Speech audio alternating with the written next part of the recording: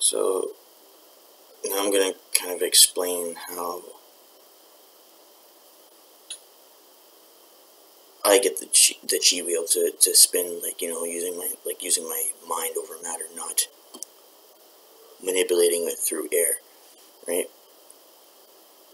So basically what I do is, like, of course I get it to a standstill, and I make sure that there's no airflow in the house or wherever I'm located. This is why I usually try to put something on my face to, and then hold my breath as I'm doing it. But basically, like right there, it was just the air, right? So put your hands around it like that, and see, like right now, I'm like kind of like visualizing it spinning, but at the same time, I'm like, watch, see how it's spinning? How's that air? That's not the air. It's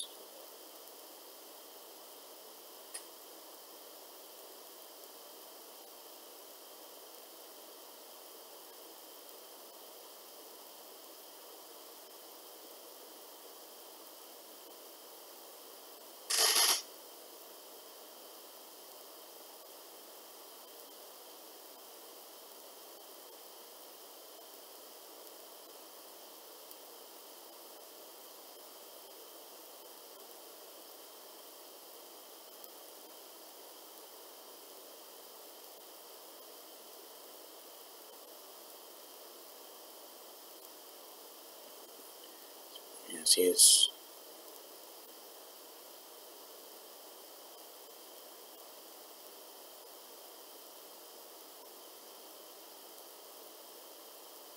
See, I'm getting better at it, right? So you just visualize it spinning, but then, like, as you have your hands around it, picture like an electromagnetic field, or like after a while you get to feel for it. So, like, watch. Stay still.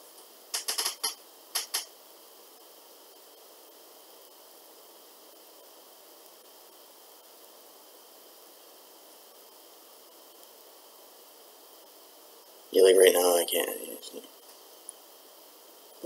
Watch. See. Watch. See how it goes. It has nothing to do with any air. It's strictly electromagnetic energy. Mind over matter. See.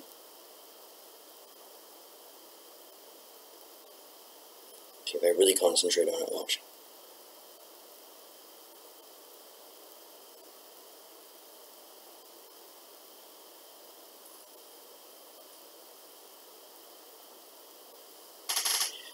See?